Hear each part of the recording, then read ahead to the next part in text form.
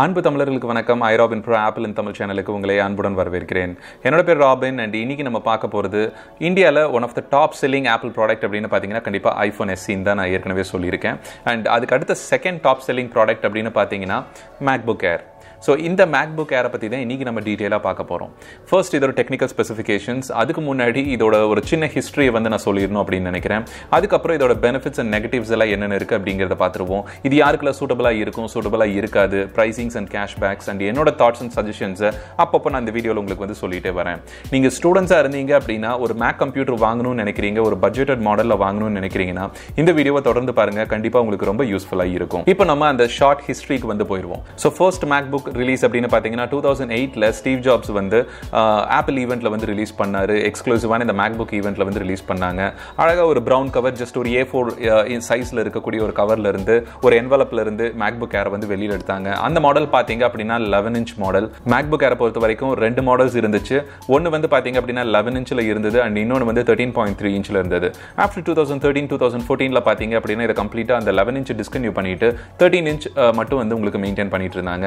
ஸ்டார்டிங்கே வந்து எல்லா ஸ்கிரீன் சைஸும் மேக்புக் ப்ரோ எல்லாத்துக்குமே 13.3 இன்ச் அப்படிங்கிற மாதிரி செட் ஆச்சு. அதுக்கப்புறம் பார்த்தீங்க அப்படின்னா 2015 வரைக்கும் இதுக்கு அப்டேட்ஸ் எல்லாம் ரிசீவ் பண்ணிட்டு இருந்தது. ப்ராசஸர் அப்கிரேட் பண்ணாங்க, RAM ஸ்பீட் அப்கிரேட் பண்ணாங்க, தென் உள்ள இருக்கிற SSD ஸ்டோரேஜோட ஸ்பீட் அப்கிரேட் பண்ணாங்க. அதுக்கப்புறம் அதை அப்படியே நிறுத்திட்டாங்க.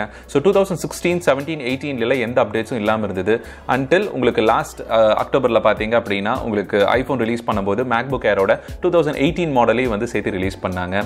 இதில் ரெட்டினா டிஸ்பிளே வரும், இதை கம்ப்ளீட்டாக கில் பண்ணிட்டு பண்ணுவாங்க நம்ம ரொம்பவே எக்ஸ்பெக்ட் பண்ணிட்டு இருந்தோம். பட் சர்ப்ரைசிங்காக வந்து டபுள் சர்ப்ரைஸாக இருந்தது. ஒன்று மேக்புக் ஏர் அனௌன்ஸ் பண்ணது, இன்னொன்று இதையும் இன்னும் சேலில் வச்சுட்டு அண்ட் மேக்புக் ஏர் நியூ மாடலையும் வந்து 1 lakh ப்ளஸ் ப்ரைஸ் செக்மெண்ட்டில் கொண்டு போய் அதை ஆப்பிள் வச்சுட்டாங்க. ஸோ இந்த மாடல் வந்து இன்னுமே பட்ஜெட்டட் எடிஷனில் வித்வுட் ரெட்டினா டிஸ்பிளே. உங்களுக்கு இந்த டிஸ்பிளே வந்து அந்த அளவுக்கு பேட் அப்படின்லாம் நான் சொல்ல மாட்டேன். என்னோட பர்சனல் எக்ஸ்பீரியன்ஸில் ப்ரைஸுக்கு இது கண்டிப்பாக ஒர்த் அப்படின்னு தான் நான் சொல்லுவேன். ஸ்டில் இதில் பார்த்தீங்க அப்படின்னா ஹார்ட்வேர் அப்கிரேட்ஸ் ஆகுது இந்த இயர் பண்ணியிருந்துருக்கலாம் அப்படிங்கிறது என்னோட எக்ஸ்பெக்டேஷனாக இருந்தது. ஆல்ரைட், இப்போ வந்து நம்ம டிலே பண்ணாமல் டெக்னிக்கல் ஸ்பெசிஃபிகேஷன்ஸ்குள்ளே போயிடுவோம். ஸோ டெக்னிக்கல் ஸ்பெசிஃபிகேஷனில் ஃபர்ஸ்ட் நம்ம பார்க்க போகிறது பார்த்தீங்க அப்படின்னா இதோட டிஸ்பிளே. ஸோ இந்த டிஸ்பிளே வந்து TN பேனல் அப்படின்னு சொல்லுவாங்க, TN வித் LED பேனல் அப்படின்னு சொல்லுவாங்க. டிஸ்பிளே டைப்ஸ் பார்த்தீங்கன்னா TN, IPS இந்த மாதிரி உங்களுக்கு டிஃப்ரெண்ட் நேம்ஸ் இருக்கு. இதில் மெயின் இந்த TN அண்ட் IPS வந்து ரெண்டுமே TN விட உங்களுக்கு IPS வந்து சுப்பீரியர். மெயின் ரீசன் என்னன்னு பார்த்தீங்க அப்படின்னா உங்களுக்கு TN வந்து low power consumption, at the same time colour reproduction வந்து உங்களுக்கு அந்த அளவுக்கு IPS அளவுக்கு வந்து ஷார்ப்பாக இருக்காது. கலர்ஸ் அக்யூரசி வந்து உங்களுக்கு TN பேனலில் கொஞ்சம் கம்மியாக இருக்கும். ஸோ பட்ஜெட் ரீசனுக்காகவும் அதே சமயத்தில் பேட்டரி பேக்கப் வந்து பெட்டராக கொடுக்கணும் அப்படிங்கிறதுக்காகவுமே உங்களுக்கு இதில் TN பேனல் வந்து ஆப்பிள் யூஸ் பண்ணாங்க.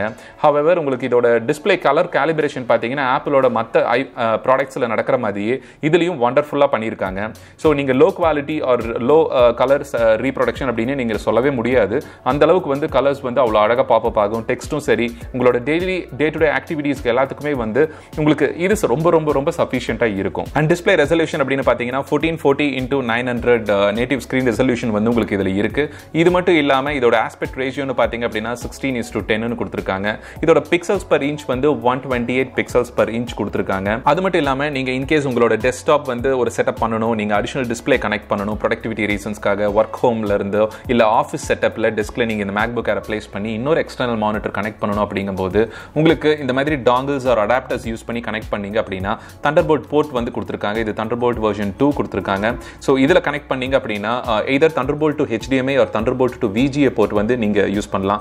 என் கையில் இருக்கிறது பார்த்தீங்கன்னா thunderbolt to VGA adapter. So இதோட லிங்க் வந்து நான் உங்களுக்கு டிஸ்கிரிப்ஷனில் கொடுக்குறேன். நீங்கள் அமேசானில் பர்ச்சேஸ் பண்ணலாம். இல்லை என்னோட அனதர் ரெக்கமெண்டேஷன் நீங்கள் ஸ்டோரில் போய் பர்ச்சேஸ் பண்ணுறது முக்கியமான இன்னொரு நல்ல விஷயம். பிகாஸ் டூப்ளிகேட்ஸ் வந்து நீங்கள் அவாய்ட் பண்ணணும். அதனால நீங்கள் செல்லர்ஸ் கிட்ட பை பண்ணுறதுக்கு பதிலாக நீங்கள் ஆன்லைன் செல்லர்ஸ் கிட்ட பை பண்ணுறதுக்கு பதிலாக ஸ்டோரில் நீங்கள் வந்து இதை பர்ச்சேஸ் பண்ணணும். ஸோ இந்த ப்ராடக்ட் பார்த்தீங்க அப்படின்னா உங்களுக்கு இதிலிருந்து அடிஷனலாக நீங்கள் மானிட்டர் வந்து VGA கனெக்ட் பண்ணிக்கலாம். இன்கேஸ் நீங்கள் HDMI போர்ட் அடாப்டர் வாங்கியிருந்தீங்க அப்படின்னா உங்களுக்கு நீங்கள் HDMI கேபிள் கனெக்ட் பண்ணிட்டு பண்ணிக்கலாம். இது இல்லாமல் தண்டர்போல்ட் டு HDMI கேபிளே வந்து உங்களுக்கு செப்பரேட்டாக அவைலபிளாக இருக்கு. அதோட லிங்க் நான் டிஸ்கிரிப்ஷனில் கொடுக்குறேன். ஸோ அந்த மாதிரி நீங்கள் பர்ச்சேஸ் பண்ணீங்கன்னா இந்த மாதிரி அடாப்டர்ஸை வந்து நீங்கள் அவாய்ட் பண்ணிக்கலாம். ஸ்ட்ரைட்டாக உங்களுக்கு வந்து மானிட்டரில் வந்து நீங்கள் கனெக்ட் பண்ணிக்கலாம். அண்ட் இது பார்த்தீங்க அப்படின்னா பார்க்கறதுக்கு உங்களுக்கு தண்டர்போல்ட் 2 வந்து மினி டிஸ்பிளே போர்ட்டோட அதே போர்ட் சைஸில் தான் உங்களுக்கு இருக்கும். இப்போ தண்டர்போல்ட் 3 பார்த்தீங்க அப்படின்னா உங்களுக்கு மோர் லைக் USB-Cயோட டிசைனை வந்து ஃபாலோ பண்ணியிருக்காங்க. ஸோ இப்போ வந்திருக்கிற latest MacBooks and MacBook bro எல்லாத்துலேயுமே வந்து உங்களுக்கு USB-C கொடுத்துருப்பாங்க. அதுலேயும் நீங்கள் தண்டர்போல்ட் 3 போர்ட்டையும் வந்து நீங்கள் யூஸ் பண்ணிக்கலாம். அண்ட் நெக்ஸ்ட் பார்த்தீங்க அப்படின்னா இதோட ப்ராசஸர். ப்ராசஸர் வந்து உங்களுக்கு நான் சொன்ன மாதிரி 2015 இதோட அப்டேட்டை வந்து நிறுத்திட்டாங்க. ஸோ இன்டெல் கோர் i5 தான் உங்களுக்கு இருக்கு, பிளஸ் 5th ஜென்ரேஷன் ப்ராசஸர் தான் உங்களுக்கு இருக்கு. மெயினாக சொல்லணும் அப்படின்னா இதோட டிஃபால்ட் ஸ்பெக் பார்த்தீங்க அப்படின்னா 1.6 GHz கொடுத்துருக்காங்க, அப் டு 2.6 GHz வரைக்கும் டர்போ பூஸ்ட் ஆகும் அப்படிங்கிறாங்க. இன்கேஸ் நீங்கள் மல்டி டாஸ்கிங் பண்ணுறீங்க, நிறைய குரோமில் வந்து டேப்ஸ் ஓப்பன் பண்ணுறீங்க, சஃபாரி யூஸ் பண்ணுறீங்க, வீடியோ யூஸ் பண்ணுறீங்க அப்படின்னா உங்களுக்கு ப்ராசஸிங் பவர் அதிகமாக வேணும் போது அப் டு 2.6 GHz வரைக்கும் த்ராட்டில் ஆகி நீங்கள் அதிக ப்ராசஸிங் பவரை வந்து கன்சியூம் பண்ணிக்க முடியும். அது மட்டும் இல்லாமல் கேஷ் மெமரி பார்த்தீங்க அப்படின்னா 3 MB L3 கேஷ் மெமரி வந்து கொடுத்துருக்காங்க. ஸோ தட் இன்னும் ப்ராசஸிங் வந்து பெட்டராக ஃபாஸ்ட்டாக நடக்கணும் அப்படின்னு சொல்லிட்டு. பட் இந்த ப்ராசஸர் என்ன கேட்டால் இது ஒரு பெரிய நெகட்டிவ் அப்படின்னு தான் சொல்லியிருப்பேன். இந்த இயராவது இது வந்து அப்டேட் பண்ணியிருந்திருக்கலாம். இந்த மாடல் ஸ்டில் இருந்தாலும் பரவாயில்ல, இதுக்கு அட்லீஸ்ட் ஒரு next ஜென்ரேஷனாவது update பண்ணியிருந்திருக்கலாம். Because right now நம்ம ஸ்டோரில் இருக்கக்கூடிய மாடல்ஸ் எல்லாம் பார்த்தீங்கன்னா 8th generation Intel core i5 processors, i7 ப்ராசஸர்ஸை வந்து ப்ரொவைட் பண்ணிட்டு இருக்காங்க. பட் ஸ்டில் இது எப்படி வந்து மற்ற மாடல்ஸோட கம்பீட் பண்ணுது, எப்படி இன்னும் macOS வந்து அந்த அளவுக்கு சூப்பராக ரன் பண்ணிட்டு இருக்குன்னு பார்த்தீங்கன்னா ப்ராசஸரில் வந்து அந்த அளவுக்கு சீக்ரெட்டே கிடையாது. இதோட ரேம் மெமரி வந்து உங்களுக்கு டிஃபால்ட்டாக 8 GB தான் கொடுக்குறாங்க. அதோட ஃப்ரீக்வன்சி பார்த்தீங்க அப்படின்னா 1600 MHz ஃப்ரீக்வன்சி தான் இருக்கு. ஸ்டில் இது எப்படி வந்து கம்பீட் பண்ணுது அப்படின்னு பார்த்தீங்கன்னா மெயின் ரீசனே வந்து இதோட ஸ்டோரேஜ் தான்.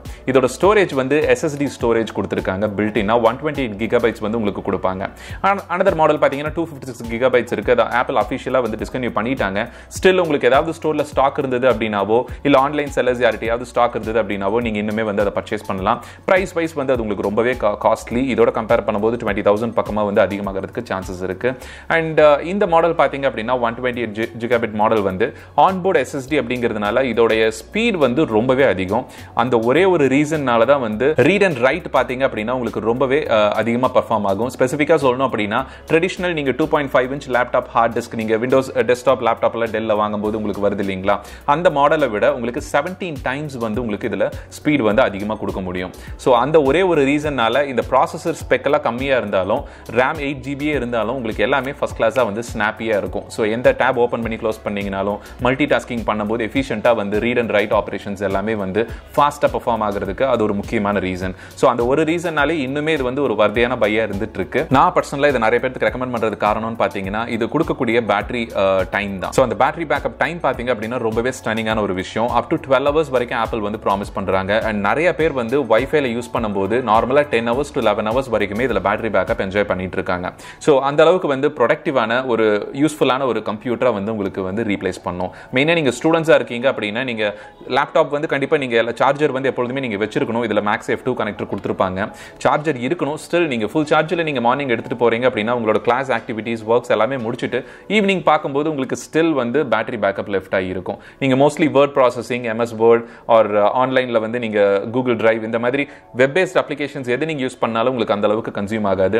நீங்கள் வீடியோ ப்ளே பண்ணுறீங்க, இந்த மாதிரி ஏதாவது மல்டிமீடியா கண்டென்ட் ஆர் கேம்ஸ் ஏதாவது விளையாடுறீங்க அப்படின்னா கண்டிப்பாக உங்களுக்கு பேட்டரி பேக்கப் வந்து ரெடியூஸ் ஆயிரும். ஸோ இந்த ஸ்பெக்கில் பார்த்தீங்க அப்படின்னா பேட்டரி பேக்கப் வைஸ் இவங்க ப்ராமிஸ் பண்ண 12 hours வந்து கண்டிப்பாக அது உண்மை அப்படின்னு தான் நான் சொல்லுவேன். அதுக்கு தகுந்த மாதிரி தான் வந்து உங்களுக்கு யூசேஜ்க்கு தகுந்த மாதிரி அது டிசைட் ஆகும். அண்ட் பேட்டரி இன்னுமே பெட்டராக மெயின்டைன் பண்ணுறதுக்கு என்னோட சஜஷன், முடிஞ்ச அளவுக்கு நீங்கள் சஃபாரி ப்ரௌசர் யூஸ் பண்ணுங்க. ரொம்ப தவிர்க்க முடியாத ரீசன்ஸ்க்காக மட்டும் நீங்கள் கூகுள் குரோம் இந்த மாதிரி ப்ரௌசர் யூஸ் பண்ணுங்க. நீங்கள் சஃபாரி யூஸ் பண்ணீங்க அப்படின்னா பேட்டரி எஃபிஷியன்சி ரொம்ப அதிகமாக இருக்கும். மற்ற ப்ரௌசர்ஸை விட உங்களுக்கு சஃபாரி பார்த்தீங்கன்னா இது மேக்புக்குனே தனியாக ஆப்டிமைஸ் பண்ணியிருக்காங்க. ஸோ பெட்டர் பேட்டரி வேணும் அப்படின்னு நீங்கள் கண்டிப்பாக சஃபாரியை கன்சிடர் பண்ணணும். இன்னொரு இம்ப்ரெசிவான விஷயம் பார்த்தீங்க அப்படின்னா இதில் கொடுக்கக்கூடிய battery backup stand by time அது வந்து ஆல்மோஸ்ட் 30 days வந்து கொடுத்துருக்காங்க, அப் டு 30 days அப்படின்னு. அது ட்ரூ தான். ஆக்சுவலாக ஒரு 20 days கழிச்சு நீங்கள் ஆன் பண்ணீங்கனாலும் ஸ்டில் உங்களுக்கு பேட்டரி ஜூஸ் வந்து இருந்துட்டு இருக்கும். நீங்கள் திருப்பி சார்ஜ் போட்டு நீங்கள் யூஸ் பண்ணலாம், இல்லை எமர்ஜென்சி ஒர்க்ஸை வந்து நீங்கள் அப்படியே பண்ணிக்கலாம்.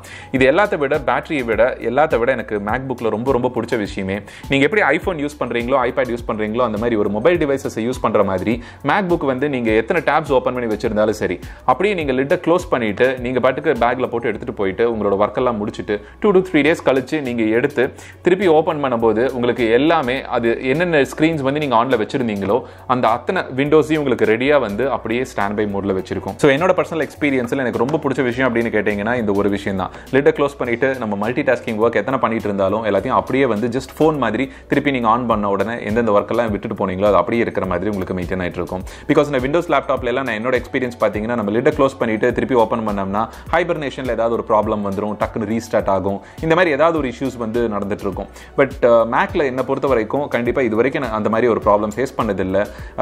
எந்தவித டேட்டா லாஸும் இது வரைக்கும் எனக்கு ஆனதில்லை. அந்த ஒரு எக்ஸ்பீரியன்ஸ் வந்து நான் என்னோட கிளைண்ட்ஸுக்கு நான் ரெக்கமெண்ட் பண்ணதப்பவும் சரி, நிறைய கஸ்டமர்ஸ்க்கு சொன்னப்பவும் அவங்க ஃபீல் பண்ணுற ஒரே ஒரு விஷயம், ஆப்பிள் மேக்புக்கை வந்து அவங்களுக்கு ரொம்ப பிடிச்சிருக்கக்கூடிய ஒரு முக்கியமான ரீசனில் இதுவும் ஒன்று. அண்ட் நெக்ஸ்ட் பார்த்தீங்க அப்படின்னா கேமிங். ஸோ பேட்டரி சொல்லியாச்சு. அடுத்தது கேமிங்கில் பார்த்தீங்க அப்படின்னா உங்களுக்கு இதில் ஆன்போர்ட் கேமிங் சிப்பு தான் கொடுத்துருக்காங்க. ஜிபியூ வந்து பார்த்தீங்கன்னா ஆன்போர்ட், எக்ஸ்டர்னல் ஜிபியூ வந்து தனியாக இதில் கிடையாது. பட் நீங்கள் அடிஷனலாக எக்ஸ்டர்னல் ஜிபியூஸ் கனெக்ட் பண்ணலாம். ஆக்சசரி மாதிரி நீங்கள் தனி ஜிபியூஸ் வந்து இதில் கனெக்ட் பண்ணலாம். Thunderbolt 3 போர்ட் இருக்கிறதுனால. இதை விட முக்கியம் இதில் இருக்கிற ஆன்போர்ட் ஜிபியூ கெப்பாசிட்டி பார்த்தீங்க அப்படின்னா ஆவரேஜ் அப்படின்னு தான் நான் சொல்லுவேன். யூஸ்வலாக நான் கவுண்டர் ஸ்ட்ரைக் வந்து என் ஃப்ரெண்டோட நான் ப்ளே பண்ணுவேன். அப்படி ப்ளே பண்ணும்போது பார்த்தீங்க அப்படின்னா கேமோட டிஃபால்ட் செட்டிங்ஸில் பார்த்தீங்க அப்படின்னா அங்கங்கே உங்களுக்கு லேக் ஆகும், டெக்ஸ்சர் லோடிங்கில் ப்ராப்ளம் வரும். ஸோ கிராஃபிக்ஸ் வந்து இன்டெல் ஹெச்டி கிராஃபிக்ஸ் 6000 சொல்லி உள்ள கொடுத்துருக்காங்க. பட் என்னை பொறுத்த வரைக்கும் அது அந்த அளவுக்கு எஃபிஷியன்ட் இல்லை அப்படின்னு தான் சொல்லுவேன். உங்களோட டே டு டே ஆக்டிவிட்டி இந்த மாதிரி யூசேஜுக்கெல்லாம் ஓகே. பட் கேமிங்கை பொறுத்த வரைக்கும் இது அந்த அளவுக்கு ஒரு கேமிங் மெஷின் இல்லை. பட் ஸ்டில் எங்களால் விளையாட முடிஞ்சது, லேக் இல்லாமல் எங்களால் எப்போ விளையாட முடிஞ்சதுன்னு அந்த செட்டிங்ஸ் எல்லாத்தையும் கொஞ்சம் குறைச்சிக்கிட்டோம். டெக்ஸ்சர் டீடைல்ஸ் எல்லாத்தையும் கம்மியாக ப்ரெசென்ட் பண்ணனா போதும். கேமிங்க்கு வந்து அதோட டிஃபால்ட் செட்டிங்ஸை வந்து எடுத்துட்டு ஓரளவுக்கு ரெடியூஸ் பண்ணதுக்கப்புறம் ஸ்க்ரீன் ரெசல்யூஷன் எல்லாத்தையும் குறைச்சதுக்கப்புறம் எங்களால் ஸ்டில் அந்த கவுண்டர் ஸ்ட்ரைக் குளோபல் அஃபென்சிவ் கேமை வந்து விளையாட முடிஞ்சது. லேண்ட்ல கனெக்ட் பண்ணி விளையாண்டோம். எந்தவித லேண்ட்ல வந்து லேக் ஆகிறதுல கிடையாது. ஸோ இதில் ஃபர்ஸ்ட் கிளாஸாக வந்து கேம் விளையாட முடிஞ்சது. அடிஷனலாக மவுஸ் கனெக்ட் பண்ணிட்டு கேம் வந்து பார்த்தீங்க அப்படின்னா எந்தவித ப்ராப்ளமும் இல்லாமல் அந்த ஸ்பெக்கை குறைச்சதுக்கப்புறம் செட்டிங்ஸை குறைச்சதுக்கப்புறம் ஃப்ளூவிடாக வந்து கேம் வந்து ரன் ஆச்சு. ஸோ கிராஃபிக்ஸ் இன்டென்ஸான கேம்ஸ் ஏதாவது நீங்கள் ட்ரை பண்ணணும் அப்படின்னு நினச்சிங்கன்னா கண்டிப்பாக மேக்புக் ஏர் வந்து உங்களுக்கு கிடையாது. மேக்புக் ப்ரோ மாதிரி மாடல் வந்து நீங்கள் கன்சிடர் பண்ணணும். நல்ல ஜிபியூ இருக்கிற மாதிரி கன்சிடர் பண்ணணும். அண்ட் நெக்ஸ்ட் பார்த்தீங்க அப்படின்னா pricing and cashbacks. So pricing அப்படின்னு எடுத்துட்டீங்கன்னா ஆப்பிள் மேக்புக் ஏரை பொறுத்த வரைக்கும் இப்போ ரைட் நவ் நான் சொன்ன மாதிரி இதோட ஸ்பெக் வந்து உங்களுக்கு 128 GB SSD மாடல் மட்டும்தான் உங்களுக்கு வந்து ஸ்டோர் அவைலபிளாக இருக்கு. அந்த மாடல் பார்த்தீங்கன்னா 84,900 ரூபீஸ்னு சொல்லி கொண்டு வந்திருக்காங்க. ஒரு 3-4 மந்த்ஸ்க்கு முன்னாடி ஆப்பிளோட இந்தியன் பிரைசிங் எல்லாமே சேஞ்ச் ஆச்சு. மெயினாக இம்போர்ட் டியூட்டி அண்ட் டாக்ஸஸ் எல்லாமே அதிகமானதுனால ஆப்பிளோட ப்ராடக்ட்ஸ் எல்லாத்துக்குமே வந்து பிரைஸ் அதிகம் பண்ணாங்க. ஃப்ரம் ஐஃபோன்ல இருந்து உங்களுக்கு மேக்புக் ப்ரோ, ஐமேக் வரைக்கும் எல்லாத்துக்குமே 10,000, 20,000, 25,000க்கு மேலே வரைக்குமே பிரைஸ் இன்க்ரீஸ் நடந்தது. பிகாஸ் இது ப்ராடக்ட் எல்லாமே உங்களுக்கு இம்போர்ட் டியூட்டி அண்ட் டாக்ஸஸ் வந்து இது எடுத்துக்கும். அதனால மெயினாக அதோட பிரைசிங் வந்து அதிகமானதுக்கு ஒரு முக்கியமான காரணம். ஸோ இந்த ப்ராடக்ட்டும் வந்து இப்போ ஸ்டோரில் அவைலபிளாக இருக்கிறது பிரைஸ் அதிகமாக தான் வச்சிருக்காங்க. அண்ட் ஆன்லைன்லையுமே பார்த்தீங்க அப்படின்னா இதே மாடல் 128 GB மாடல் 2017 மாடல் உங்களுக்கு 62,999க்கு வந்து ஃப்ளிப்கார்ட், அமேசான், பேடிஎம் எல்லாத்துலேயுமே கிடைக்கும். பட் ஸ்டில் என்னோட ரெக்கமெண்டேஷன் கேஷ்பேக்ஸ் அண்ட் ஆஃபர்ஸ் அதிகமாக இருக்கும்போது எடுங்க. 10,000 வரைக்குமே உங்களுக்கு கேஷ்பேக்ஸ் கொடுப்பாங்க. பேடிஎம்ல எல்லாம் பார்த்தீங்க அப்படின்னா 15,000, 20,000 வரைக்குமே சம்டைம்ஸ் ரேராக கேஷ்பேக்ஸ் இந்த மாதிரி சீசன் டைமில் வந்து உங்களுக்கு வரும்.